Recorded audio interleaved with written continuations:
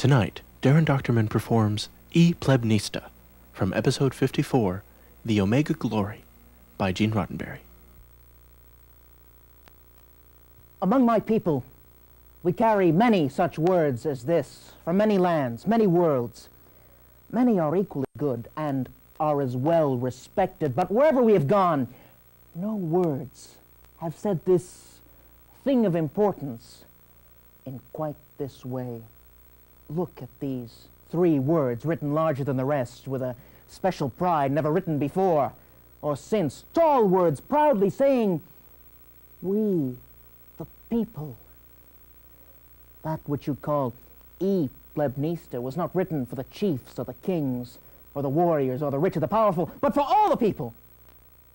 Down the centuries you have slurred the meaning of the words "we, the people of the United States," in order to form a more perfect union, establish justice, ensure domestic tranquility, provide for the common defense, promote the general welfare, and secure the blessings of liberty to ourselves and our posterity.